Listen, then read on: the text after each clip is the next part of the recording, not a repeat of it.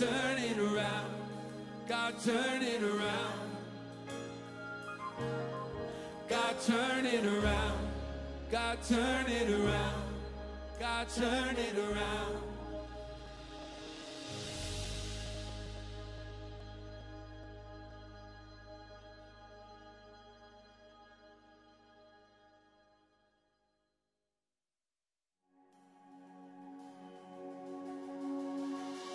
I've seen with my own eyes the way that he works miracles out of the dust. It may look like it's over, but he says the word and suddenly it's overcome. The moment he says it is done, I know it is done. He never has, he never will. My God will never fail. He never has, he never will. My God will never fail. The odds may be stacked in what's impossible, but faith loves impossible things. The story of God is his promise is final. If he says it is, then it is. Yes, even what's dead has to live. He never has, he never will. My God will never fail. He never has, he never will. My God will never fail. He never has, he never will. My God will never fail. He never has, he never will. My God will never fail. He tears down walls, he opens up seas, makes giants fall. That's the God who's with me. The lake will dance, the blind will see, the night will pass. That's the God who's with me. Oh, that's the God who's with me. Oh, that's the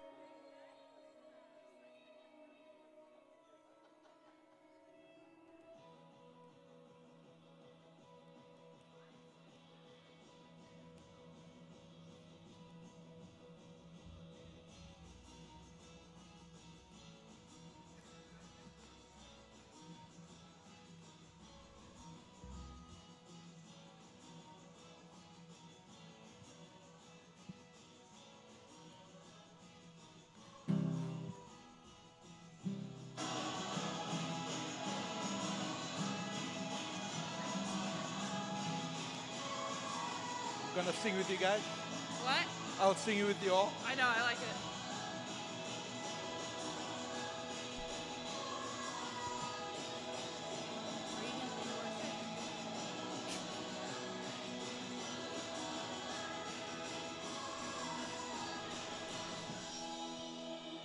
Good morning, good morning, good morning. How y'all doing this morning? Good. Is everybody excited to ready to worship God this morning? Awesome. Hey, I just have a word this morning. While I'm coming in this morning, I just have a word for someone here this morning. The word is, you probably hear this morning, you felt like that God forsake you. That God already left you. And He wanted me to tell you, no, He's not leaving you. And He's right there with you. And if you're here this morning, I just want to tell you that this hope is still there. That God is still with you. Whatever the lies of the enemies, don't believe that. That is a lie from the enemies. That God is still there and God is your hope. Amen? And so I just want to think about these two words here. Praise and worship. Do you know that praise is one of the weapons of our warfare? Praise is one of the weapons of our warfare. In any time that we're not willing to praise God, then you're telling the enemy, he has to have the access, come and tell you what you need to do. And worship, the two difference between these two here, praise It is one of the warfare that we use in worship. It's the love express. It's how you express your love towards God. That's the reason why when you come before God and you lifting up your hands, you kneel on your knees, that means you telling God, this is how much I love you. Amen? So we're going to coming in tonight, this morning, and we're just going to praise God with all of our hearts, and we're going to give Him worship that He deserves this morning. Can we just lift up our hands and pray this morning? Father, we thank you. Lord, we welcome your Holy Spirit in here. Lord Jesus, you are welcome. Be enthroned in our worship. Be enthroned in our praise. Lord Jesus, nothing else be exalted in this place but the name of Jesus Christ. And Lord, we invite you, Holy Spirit, come and minister into our hearts, into our soul. And we give you all the praise in Jesus' mighty name. Everybody said, amen. Amen.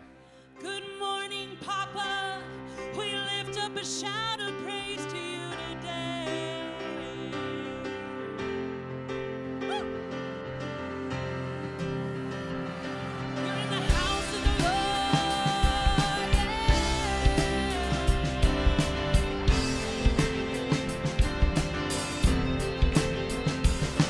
We worship the God who was.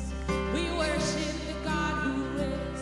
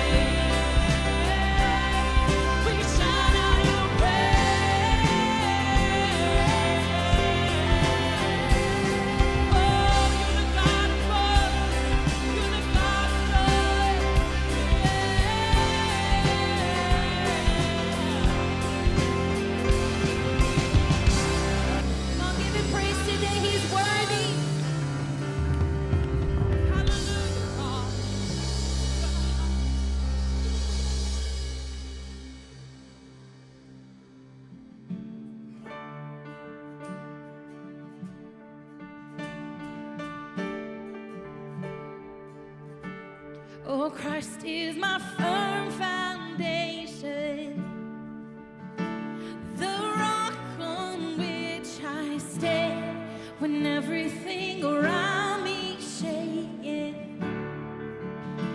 I've never been more glad that I put my faith in Jesus. He's never let me down. He's faithful through generations. So why would he fail now? He won't. He won't. Oh, I've still got joy in chaos. I've got peace that makes no sense. So I won't be going under. I'm not held by my own strength. Oh, I built my life on Jesus. He's never let me down. He's faithful through every season. So why would he fail now? He won't. He won't. He won't fail. He won't fail. He won't. Oh, my God is faithful. He won't. He won't fail. No, he won't fail. He won't fail.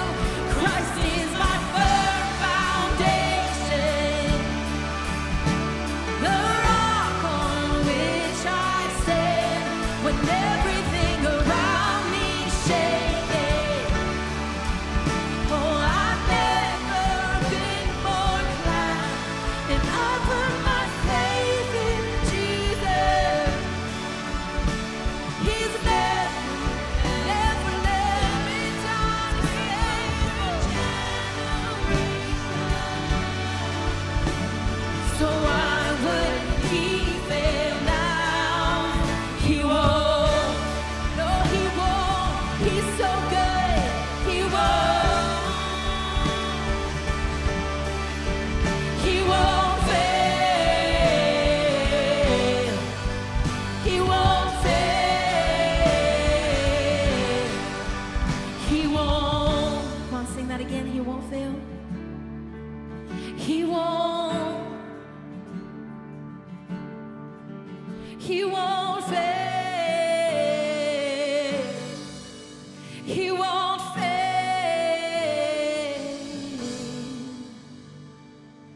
He won't.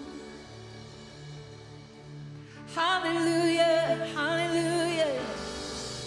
You're my firm foundation. Yes, you are.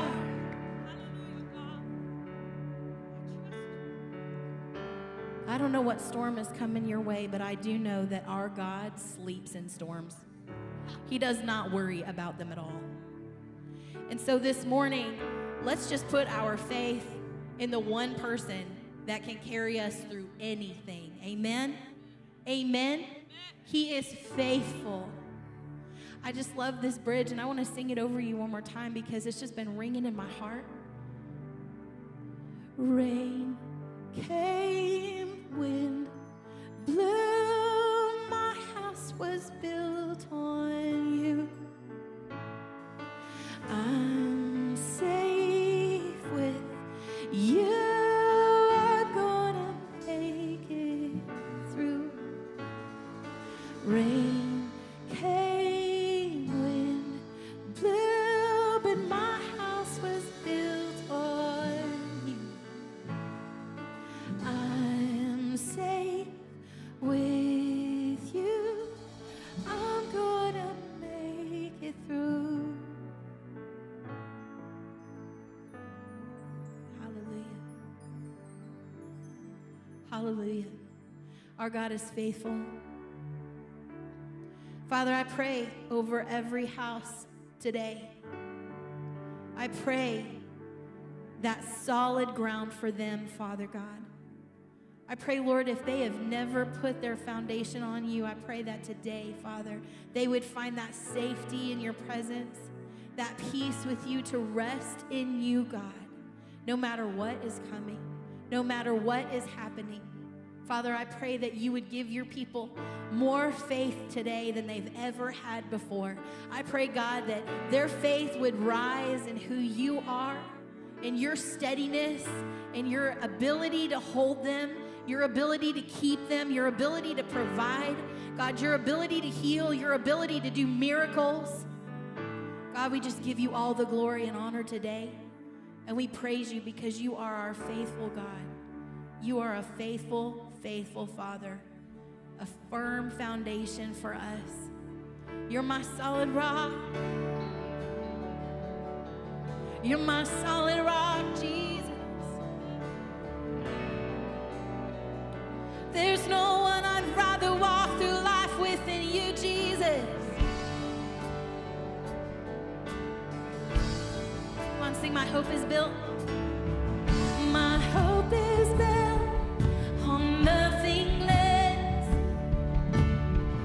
than Jesus' blood and righteousness. I dare not trust the sweetest frame, but wholly trust in Jesus' name. He's Christ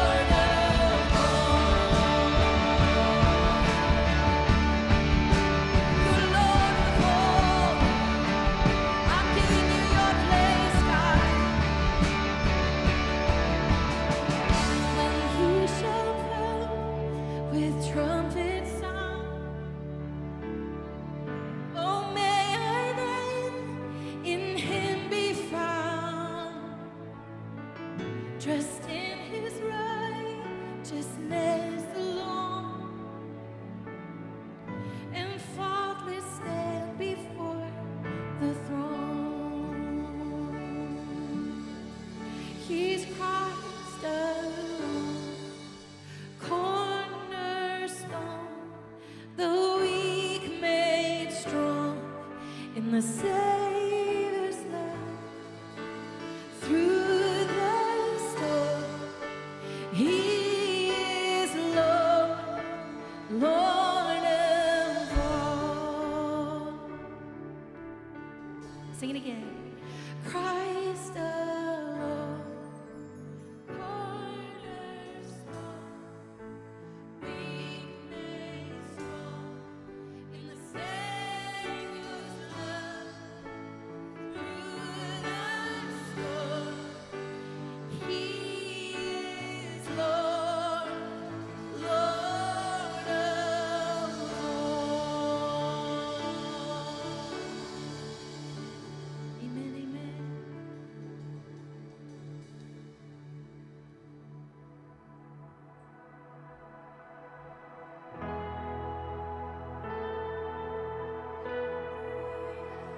Oh, speak the name of Jesus over yourself and over your life. Oh, Jesus, I just want to speak the name of Jesus over every heart and every mind. 'Cause I know there is peace within your presence. I speak Jesus.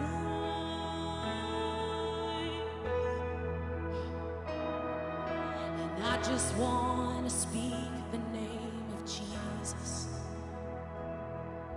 till every dark addiction starts to break in his name. Declaring there is hope and there is freedom. I speak Jesus. Your name is power. Your name is healing. Your name is love. Break every stronghold. Shine through the shadows. Burn like a fire.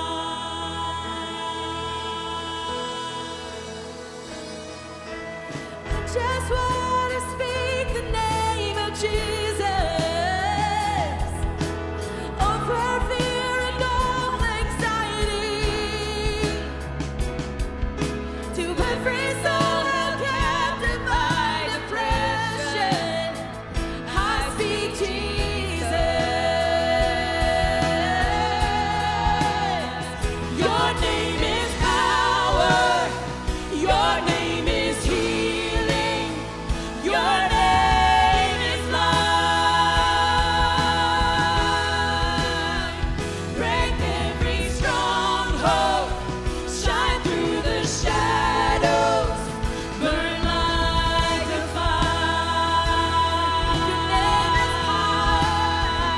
Your name is power. Your name is healing. Your name is life. Break every stronghold. Shine through the shadows. Burn like a fire.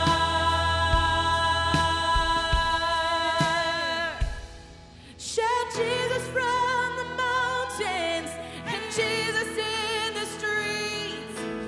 Jesus in the darkness over every enemy. Jesus for my family, I speak the holy name. Jesus. Shout Jesus. Shout Jesus from the mountains and Jesus in the streets. Jesus in the darkness over every enemy. And Jesus for my family, I speak the holy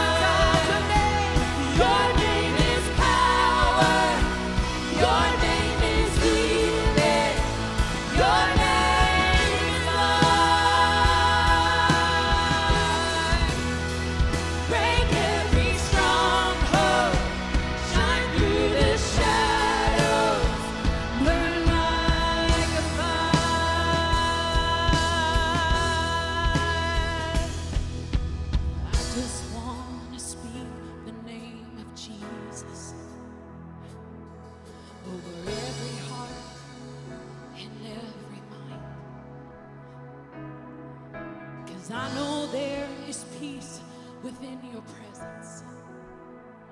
I speak Jesus. I speak Jesus. Can we lift his name? Jesus.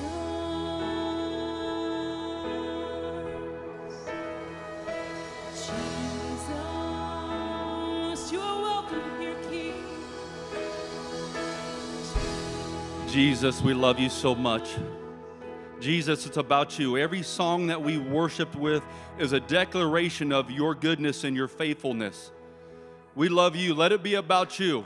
It's not about sounding pretty. It's about lifting and exalting the name of Jesus. Amen. God reminded me yesterday, my son sent me a picture.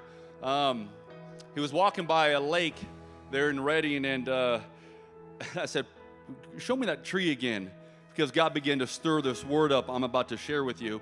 And he pushed pause, and I said, take a picture, send that to me.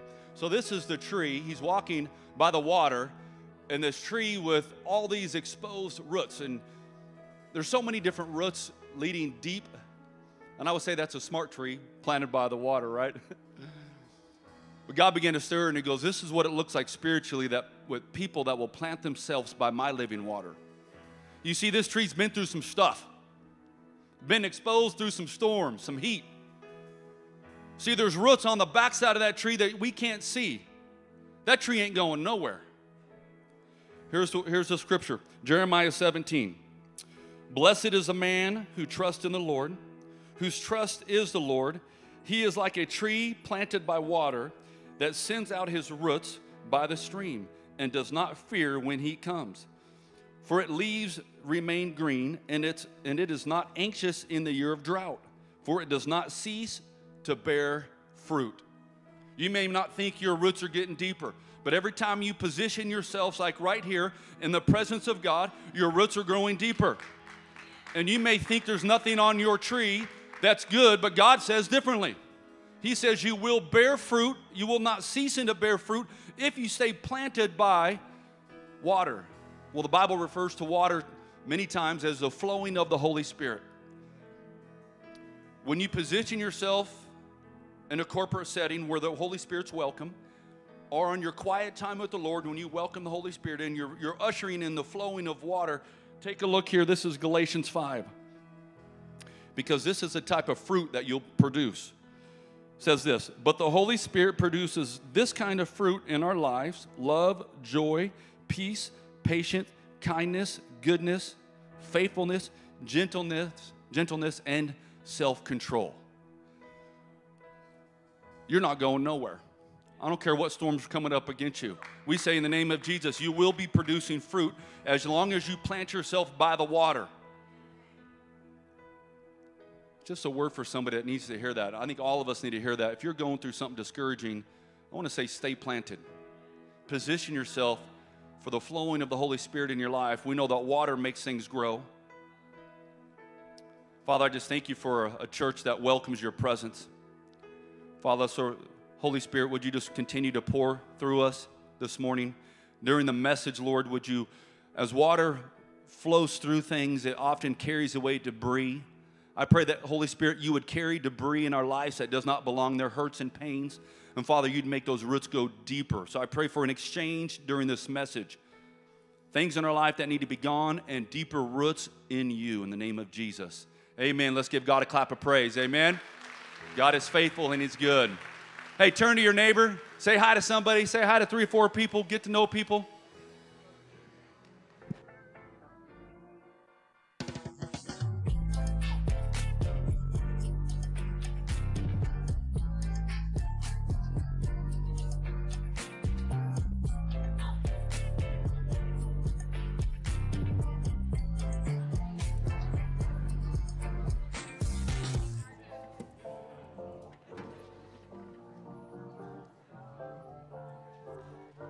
All right, LifeWay, welcome this morning. We're glad to see you. I know you're glad to see me. All right, moving on. We are glad to see you. We're glad to share with you and continue to teach in this area that we've been talking about in what we like to call Freedom Ministries, Foundations of Freedom. And last week we talked about identity. We wanted to make sure that we started there because everything else flows from there. Are you getting that? Are you seeing that? And so this week we're going to move into speaking about the kingdom of God. And so before we do that, I'm going to open us in prayer. I'm just going to ask you to open your hearts as I pray. Father, I thank you. I thank you that you're present, that your Spirit is active. And I pray that you would just move on our hearts today. As we open them to you, Lord, let your kingdom come. Let what you desire happen. Lord, as we surrender our hearts to you, as we turn our attention only to you, do what you do. And I pray that in Jesus' name. Amen. Well, before I turn Tanya loose on you guys, what I want to do is share a scripture with you. We talk a lot about the kingdom. You'll hear us speak about the kingdom in all the messages from here on out. And the reason we do that is because Jesus spoke about the kingdom. That was the central theme of his ministry, was sharing and bringing the kingdom to those who didn't know. So in Matthew 4:17, that's our scripture of reference, it says here that from that time on, Jesus began to preach, "Repent, for the kingdom of heaven has come near." You see, Jesus, just before this, had positioned himself, much like our pastor just said, with his Father, in complete obedience. In a few passages before this, he's with John the Baptist. And he comes and he says, "I need to be baptized." And John doesn't understand that because he's seeing things from his perspective, a worldly view. But Jesus says, "No, let this be done because this is what my Father wants." And so then he baptizes him, and as you know, the Holy Spirit comes and descends like a dove, it says, and then leads Jesus. Catch that, the Holy Spirit leading Jesus. And he goes out into the desert, and I won't share all that story, but it's after all of that has taken place that Jesus begins his ministry. And he begins to preach. I think a lot of times we think about Jesus' ministry as him just going around healing people, delivering people. Jesus was a preacher. Amen. Because he needed to share the truth of the kingdom. He was proclaiming the kingdom of God. Amen. And oftentimes he would do that through parables. And in the beginning of those parables, he would start with a phrase like this: "The kingdom of God is like." And then he would begin to compare what the kingdom of God is like to something they would understand. Amen. And then at the end of that, he would always finish by saying this: "Whoever has ears to hear, let them hear." Praise God. I pray this morning you have ears to hear, that your spirits are awakened by the words that Jesus says. And that as he uses us, it truly brings truth into your life and you receive it. You see, today we're talking about the very things that Jesus came to offer the entire world. A new way of living. You see, the kingdom is spiritual. And when we talk about that, we all understand the concept, right? A kingdom must have a king. That's right. And in your life, you must surrender to that king. This is how the kingdom operates in your life and in mine. Amen. Those who willingly submit to the king and God's authority, they experience all the benefits of living in that kingdom. But listen, if you defy that, if you refuse to let go of the things that you've held on to for so long and surrender those things to the King, you're going to live on the outskirts, not in a place of safety, but in a place where the enemy can attack, steal from you, rob from you, take from you what should be yours. And so this is what we're talking about. Jesus made it very plain that his kingdom was not of this world. John 18:36 says this. And this is when he's about to be crucified. And he's speaking to the Roman government. And he tells them, my kingdom's not of this world. If it were, my servants, Peter, with his sword, he would fight to prevent my arrest by the Jewish leaders. But now my kingdom is from another place. Let's make it more clear. In Luke 17:21, he says this, nor will they say, see here or see there, for indeed the kingdom of God is within you. His kingdom is more than we can just grasp with our mind or experience walking around on this earth. And it's not something that we do, but it is something we receive. Amen? Amen. Amen. The kingdom of God is the presence and the power of God in Christ. You see, the Holy Spirit will move in and he will overwhelm those things that are overwhelming you. As we live our lives and surrender to the Lordship of Jesus Christ, as Bobby was speaking, as we walk with him through that, we are empowered by the Holy Spirit, the Spirit of the living God, to experience him. The kingdom of God, as Scripture has told us, is within us.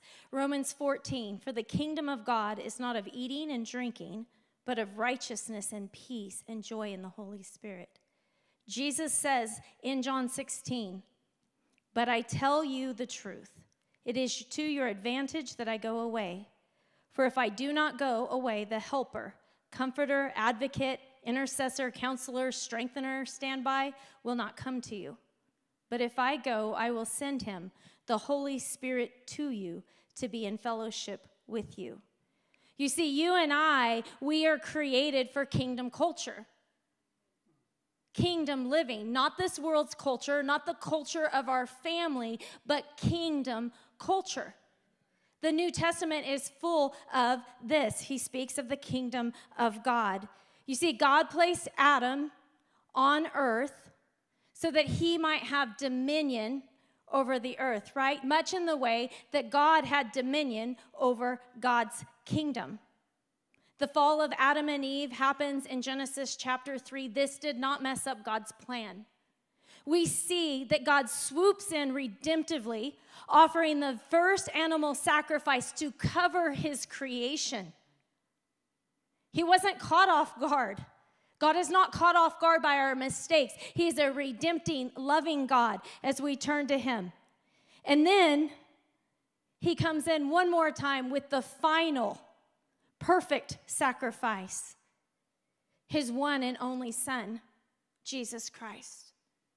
Him who knew no sin, carried all of humanity's sin upon him.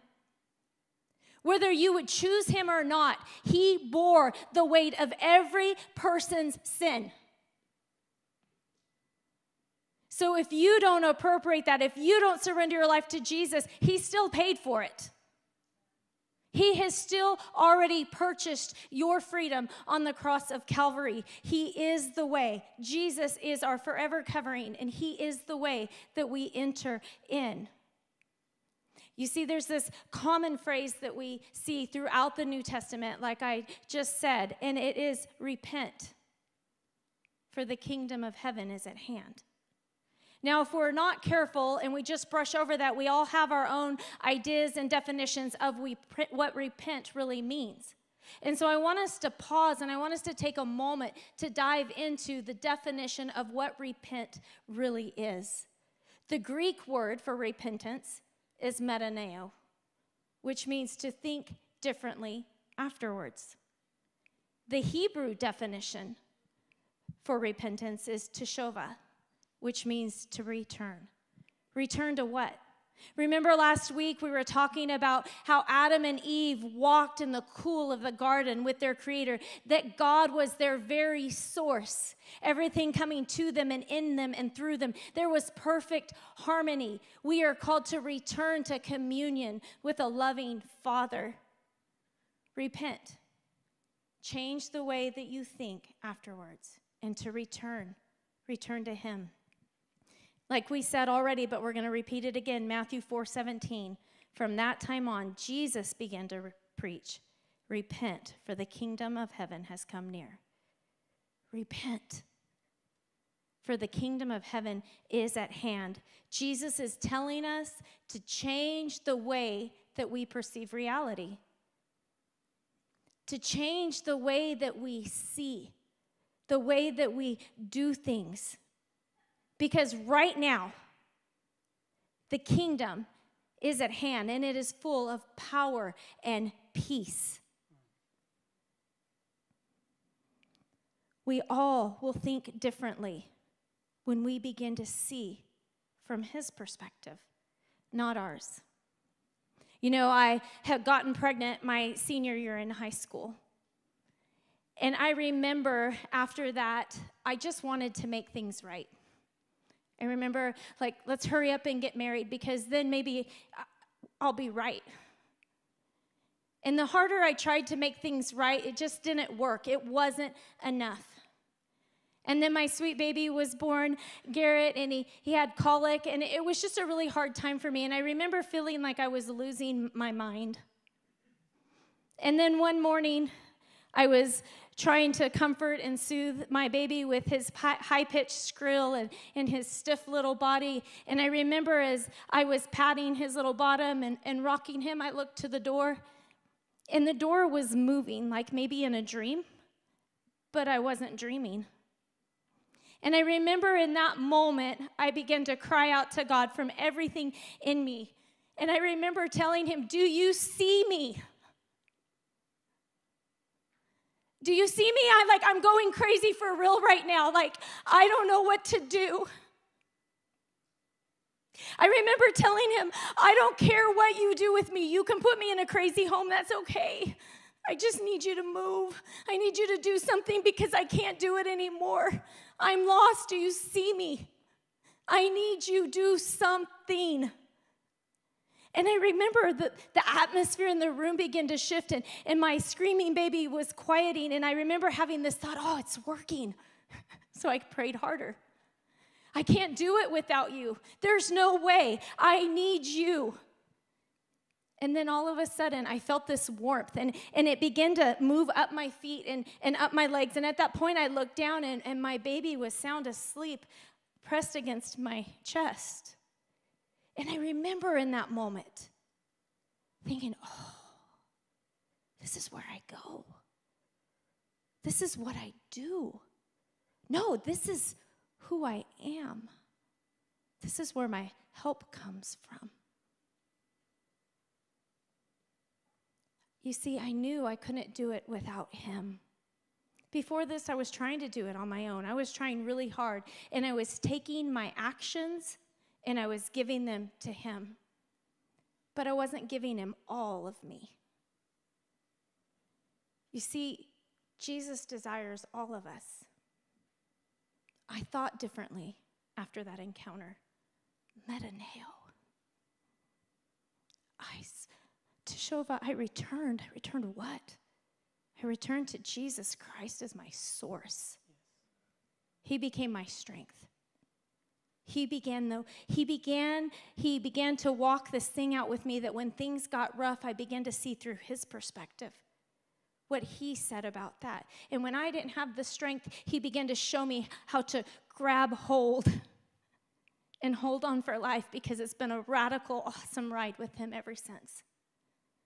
And I have been able to do things that I never could have done if I didn't have that exchange. You see, this testimony of mine, that's what repentance is. And it is a beautiful gift. Praise God. What a testimony. It's so true. You know, the reality is that the way Tanya is speaking about seeing, that change that she experienced can sometimes seem so foreign to most of us. And there's a reason for that. We talked about it last week, about the fall of Adam and Eve, and we want to touch on it again and just kind of bring you to that place of helping you see that Adam and Eve in the garden, they had a very unique way of seeing. They saw the spiritual and the physical aspects of things as one. You see, because their source was the Father.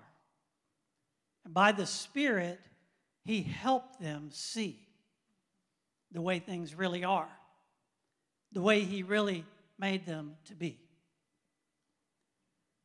And so I want to talk about that and then contrast that to the Pharisees. You know, the Pharisees get a really bad name. And most of us have the idea that Jesus hated the Pharisees. In actuality, He loved them. He was coming to them. He was revealing Himself to them. He was bringing the kingdom and the reality of that kingdom to them. The problem is that they had a way of knowing the scriptures. Listen, they were devoted. They spent time in the Word that most of us would never do. And yet, out of their lives came death and destruction because they lacked the one thing they truly needed, and that was the life that Jesus was bringing.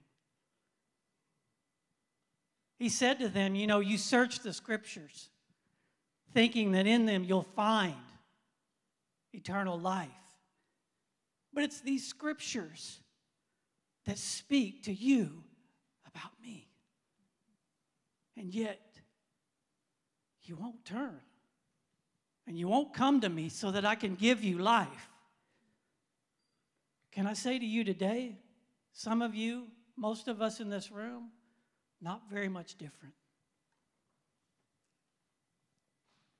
Won't turn. Won't let go of our way of being and thinking, what we've experienced in this world, to just receive what He has. To exchange that truth and life that He has for what you've connected to for so long. You see, it's a product of the fall. And it's okay. But we need to understand that Jesus came to solve that very problem. To reconnect us to Him, the source of life, so that we can actually see things correctly. Isn't that wonderful? Listen, He didn't just come and save you just so you would avoid hell and go to heaven. You see, there's a blueprint in the heart of God for each and every one of us. It's the identity that He's planned for who you are. And just like that scripture I shared last week, there are good works, Lisa, for you to walk in. And they're not your idea, but they're His plan. And if you'll just surrender, just the way that Jesus did, He's such a great example of the life and the way that we can walk in partnership with God, in complete obedience and surrender. If you're willing to do that, to lay down your will, He will partner with you. And He will share all the benefits of His kingdom with you. John 10:10 says this: the thief does not come except to steal, to kill, and to destroy. I have come that they may have life. You see it? That they would have it more abundantly.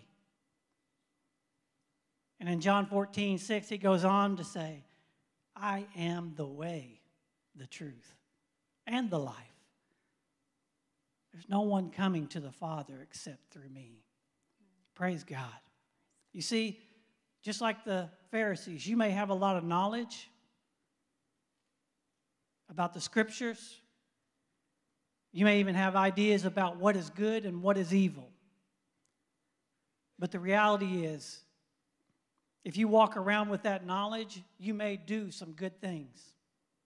You may avoid some bad things. But those will not bring life. Jesus wants to bring life to us today.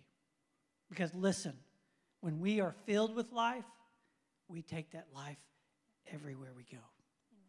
It exudes out of us. And it spills over onto this broken world. And this is what we're designed to do. Amen. Amen. So good. All right, we want to look now at the story of the woman at the well. Jesus brings a lot of revelation for us through this story. And so I'm going to put up the scripture. It's a long little bit, but I want to read it. You know, the word does not return void. And so we're going to take time today in the word. Is that okay with you guys? Amen. Yeah, let's do it. All right, John 4. It says, a woman of Samaria came to draw water. Jesus said to her, give me a drink. Then the woman of Samaria said to him, how is it that you, being a Jew, ask a drink from me, a Samaritan woman? For Jews have no dealings with Samaritans. Jesus answered and said to her, if you knew the gift of God and who it was who says to you, give me a drink, you would have asked him, and he would have given you living water. The woman said to him, sir, you have nothing to draw with, and the well is deep. Where then will you get that living water? Are you greater than our father Jacob, who gave us this well and drank from it himself, as his sons and his livestock? Jesus answered and said to her, whoever drinks of this water will thirst again. But whoever drinks of the water that I shall give him shall never thirst. But the water that I shall give him will become in him a fountain of living water springing up into everlasting life. The woman said, sir, give me this water that I may not thirst, nor come here to draw. Jesus said, go, call your husband and come here. The woman answered and said, I have no husband. Jesus said, you have well said, I have no husband. For you've had 5 husbands, and the one whom you have now is not your husband, and that you have spoken truly. Jesus said, if you knew who I was, you would ask. And so he's basically saying in this moment, it's an invitation for her to recognize, to see that the kingdom of God is within arm's reach. And so she asks Jesus for this living water, right? And Jesus says, go, get your husband. Now, it may sound like he is telling her no, but in reality, what Jesus is saying is he's saying, go get your source. Go get that thing. You see, she did not realize in that moment, but Jesus did. Jesus discerned a deeper truth, a deeper need within this woman at the well. You see, her knowledge, her experience had taught her that her security, her resource would come from men. That's all she knew. She's not yet understanding who Jesus really is and was in that moment. So she responds, I don't have a husband, right? He's not shaking his finger at her. He is gently, lovingly pressing on that thing, showing her through the power of the Holy Spirit what had been her source, what had been her security, what had become all too familiar to her. And he's saying, go get that. Bring that to me. Through the revelation, Jesus was inviting her to recognize that he was offering her to exchange what she had had for what he has to give. Jesus invites each one of us today Each one of us.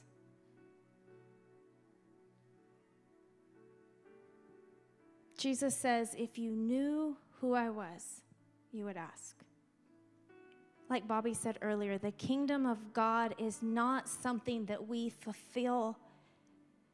As Americans, it's so hard sometimes to get that through our head. It's not what we do. It's not what we fulfill. It's what he did and he fulfilled, and we receive. The Holy Spirit, God coming to you, working in you, and then through you. The Spirit of the living God comes to you. He begins to minister to you. He begins to work things out on the inside of you, healing things inside of you that maybe you didn't even know were there. And then that healing begins to ebb through you, and healing begins everywhere you are because you give away what you have, whether you realize it or not. Jesus has come to reconnect us.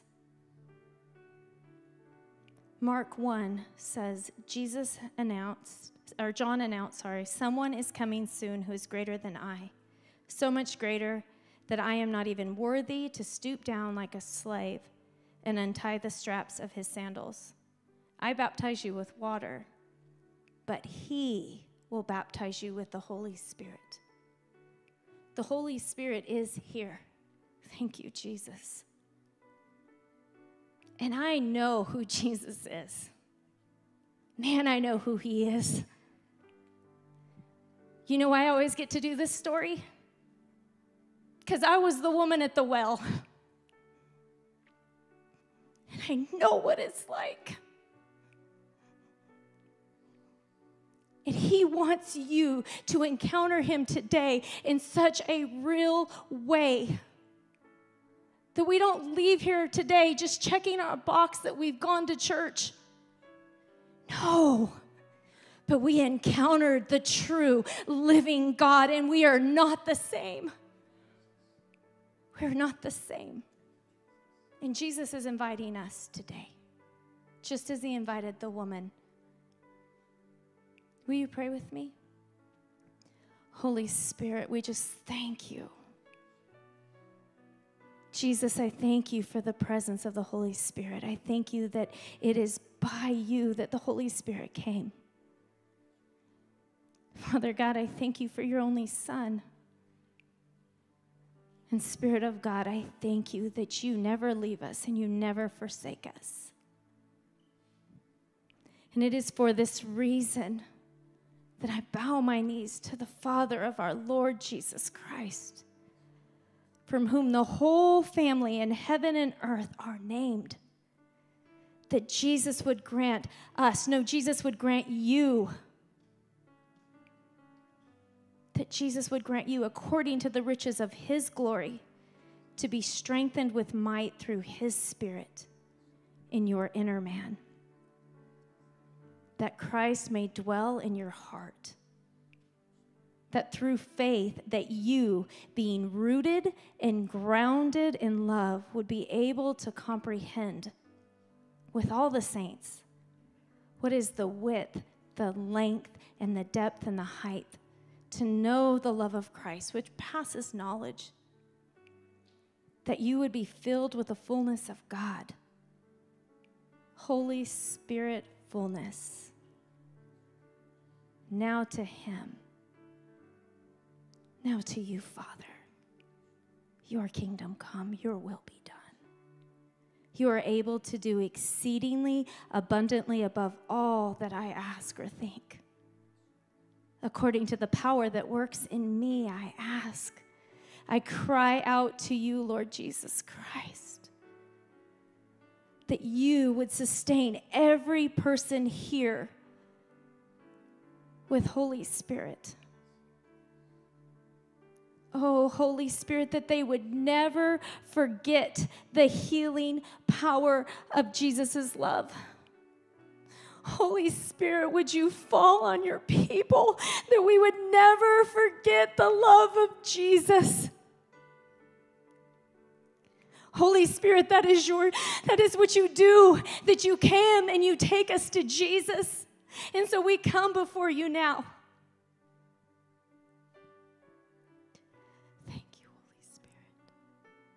Thank you, Holy Spirit. Thank you for your presence in this place.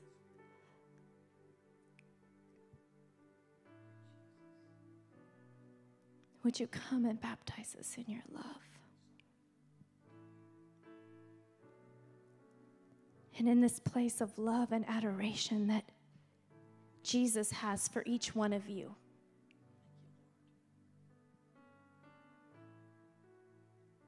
we say, what is your source? I don't want a church answer here. What is your source? What is the first thing? What is it that you go to? What's your first thing when your world comes crashing down? When the unexpected happens, if it's Jesus, praise God. Thank you, Lord. But the reality is, for so many of us, it's not. It's our spouse or shopping, numbing ourselves online. It could be drugs or alcohol. It could be pornography. There's so many things that have become our source. And just like Jesus wasn't pointing his finger in accusation at her, he was coming in love saying, go get that thing. Because he had the power to exchange it. What is your source? So in an act of worship and just surrender and symbolically, if you would just picture that thing and you would just open your hands up in front of you and extending that to the Lord. And if you desire to just be baptized in the love of Jesus today, to exchange your source for his. Just like when he showed me as a teenage mom that he could be all of that for me. I haven't walked perfectly in that, but he always brings me back to it. And so as we do that, if that's you today and you desire to go deeper with him, you desire to encounter his love, I just want you to repeat out loud with me, yes, Jesus. Amen. Yes, Jesus. Please baptize me in your spirit. Yes, please baptize me in your spirit. If you want to be baptized in the power of Jesus and his love, say it out loud. Don't be ashamed. Please baptize me in your spirit. I pray to God there's more of you that want the Spirit of the living God in this church than what I'm hearing. If you want it, don't be ashamed in here. If you're ashamed in here, how are you going to walk out there? Father God. Oh God. Baptize us in your Spirit, Jesus. I desire to be filled.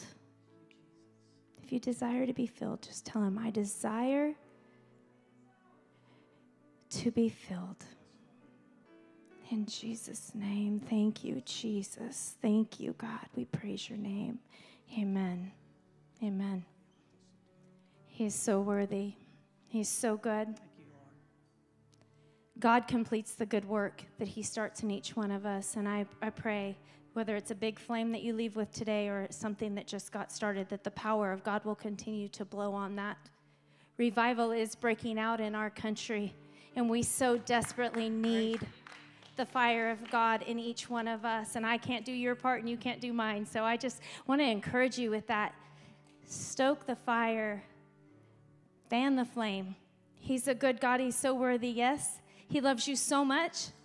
So we're going to do what we always do. We're going to end in worship, and we're going to worship a mighty King. We're going to have the prayer team up front. If you need prayer over anything, we just invite you to come on up. Yeah, Tanya, if you don't mind, Yeah. I want to share something real quick as we open up this time for prayer. And I want to see you respond if you need to. Last week I talked about I shared my story about Christian. And I kind of alluded to at the end, it was several years later. But when we talk about repentance, and Tanya mentioned revival, revival comes only after repentance. And some of us need to lay down some things. Well, for me, several years later, I needed to acknowledge to my wife and the Holy Spirit, I was just stuck. He was ministering to me, but I couldn't move beyond where I was. And he led me to just share with my wife, who had not yet known Jesus, that she really hadn't seen Jesus in me up to that point. But I repented. And I came to her and I confessed. I said, honey, you don't know me, but I want you to. And I told her, I said, I must follow Jesus. I must. And I remember, she's so cute, she said, what's going to happen? I said, I don't know. She said, are you going to get weird? I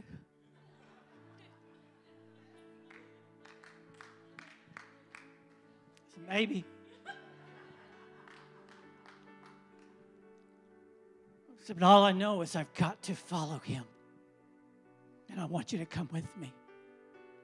For some of you in this place, there are things you've held on to that you haven't repented. You haven't brought it. You haven't confessed. And so we're going to have people here to pray with you. Bring it. Repent. Confess it. Get rid of it. And step into what God has for you. Amen. Okay, guys.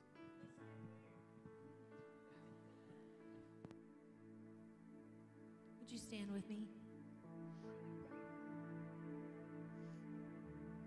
God, we need you today. We need you.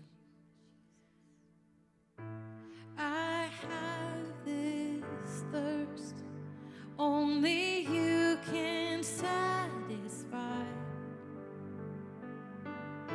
My heart, it burns with an all-consuming fire.